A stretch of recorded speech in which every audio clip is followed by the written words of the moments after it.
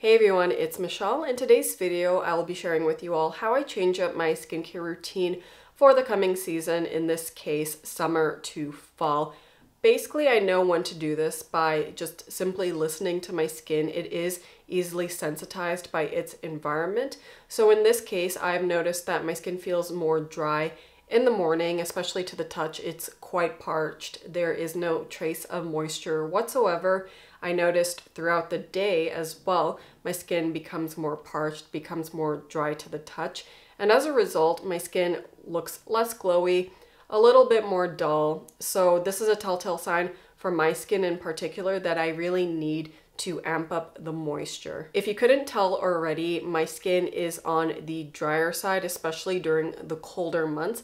I am also acne prone, as you could see by this little spot on my chin right here. I've been acne prone since my pubescent days, and it's only been in recent times that I've been able to truly understand the root cause of my acne and how to control it. Basically, this breakout is a sign that I've been pretty slack on my lifestyle, particularly with what I eat. That's a topic for a separate video. All you need to know right now is that I am indeed acne prone with normal to dry skin. I am also in my 30s, and with that, I feel like my skin has become more sensitive as the years go on. With that said, let's get right into this video on how I change up my skincare routine for the fall season, starting off with the cleanser. Now, in my morning skincare routine, I simply just splash my face with lukewarm to cool water, and at nighttime, that's when I would have an actual cleansing step with products. I would use the Bioderma micellar water to wipe my face, especially any water-resistant sunscreen I was using. And then I would go in with a foaming cleanser. In the summer months, I can handle a foaming cleanser, something more lightweight. Come the colder season, I like to switch up my cleanser to something a little bit more nourishing, particularly a milky cleanser. The cleanser I used this past winter and have repurchased is the Eucerin DermatoCLEAN Hyaluron Cleansing Milk. This is a milky, lotiony type of cleanser. It really does feel like I'm adding some type of moisture to my skin during my cleansing step. I remember a Korean dermatologist saying the first step to moisturizing is cleansing. As someone with drier skin, that line has always stuck to me, so I always make sure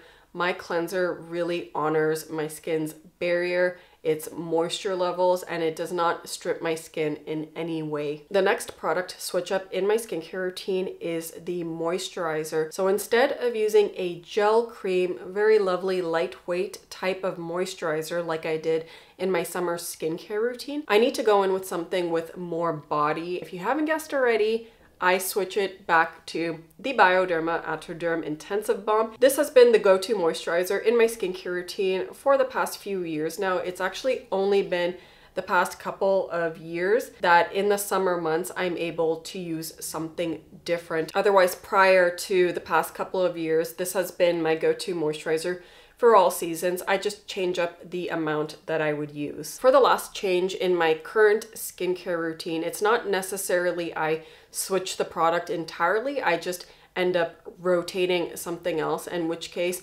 it is my sunscreen. In the summer months, I absolutely need a water-resistant sunscreen. I also tend to reach for the European sunscreens, which have a higher UVA protection. Come the colder months, when the UV index is not as intense, I'm not sweating as much and not needing to rely on a water-resistant sunscreen, that's when I will go back to my beloved Asian sunscreens, the cosmetically elegant ones. The one I currently am using is the Beauty of Joseon Relief Sun Rice Plus Probiotics SPF 50 Plus PA 4+. Just like the sunscreens I tend to reach for in the summer, I still stick with a sunscreen with an SPF of 50+. I always go for the highest protection possible, especially because I am someone that uses actives like tretinoin. So high sun protection is very important to me. With the Beauty of Joseon sunscreen, like I said, it has a lovely cosmetically elegant texture like almost all Asian sunscreens on the market. I really like the glow this gives my skin. I feel like there is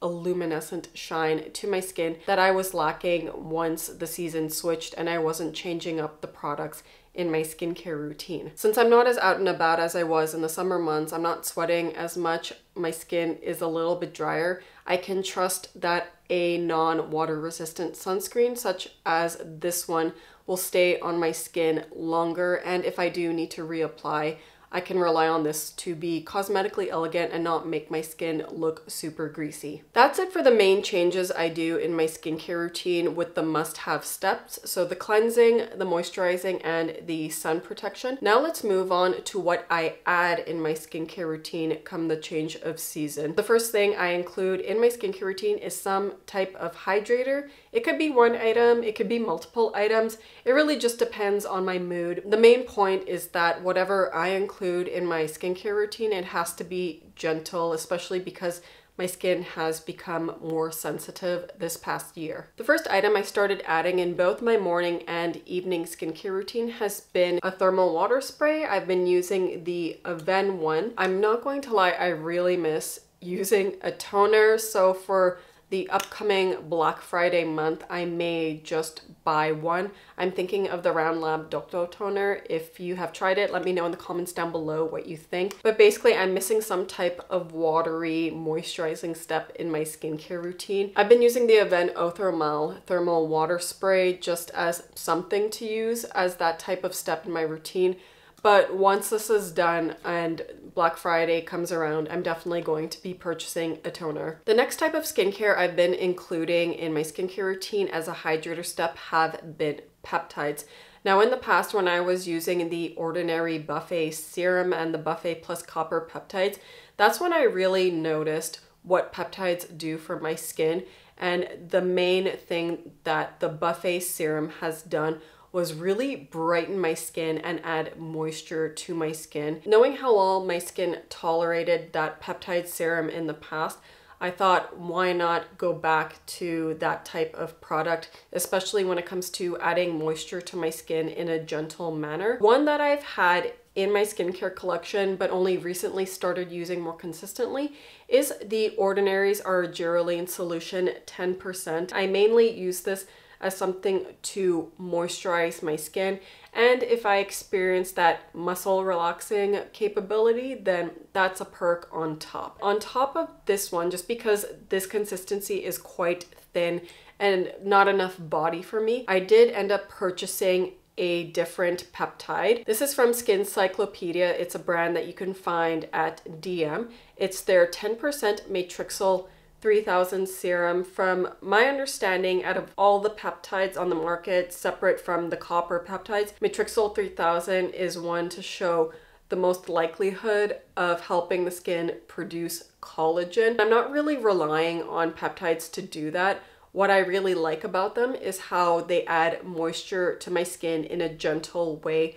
So that's why I picked up this as well. My friend also likes the brand in general. That's how I heard about them. I've also heard combining an Argireline serum with a Matrixyl 3000 serum is a great combination for anti-aging, well aging in general. These two peptide serums so far have been performing well in my skincare routine. I've been reaching for them almost daily for my morning skincare routine without any irritation whatsoever. What I've noticed, especially since incorporating the 10% Matrixyl 3000 one, it's as if my skin looks like it had a really good drink of water. I noticed the smoothness of my skin, the glow, the plumpness, so I've been really enjoying this serum in particular. The Avene Thermal Water Spray and the two peptide serums are the main hydrators I have included into my skincare routine on a daily basis. One that I recently started to include more just for the sake of using it up is this mini right here, the COSRX Advanced Snail 96 Mucin Power Essence. I featured this in the skincare I brought with me to Greece. I'm really trying to finish this up because it's almost at the year point since I opened this essence, and I just want to clear out my skincare collection in general. I've been mainly reaching for this essence when I do have an active breakout on my skin. So this pimple right here, when it was a little bit more inflamed, I would reach for this mainly as my hydrator step to use alongside benzoyl peroxide or tretinoin. And that's what I mainly like about this Snail essence in general. I notice how it's really good at soothing my skin while adding hydration, and I could see why that this is popular among those of us with more acne prone skin. That is it for how I change up my skincare routine for the fall season, the colder months. Use a milky cleanser, a heavier moisturizer, go a bit easier on my water resistant sunscreens, add in some hydrators. As always, I hope you find content like this helpful and informative. If you did, please be sure to give this video a like, subscribe to my channel down below for future videos. Please leave a comment with any questions you have about the products I featured or any recommendations. I would love to read about those as well. That is it for this video. See you all soon. Ciao.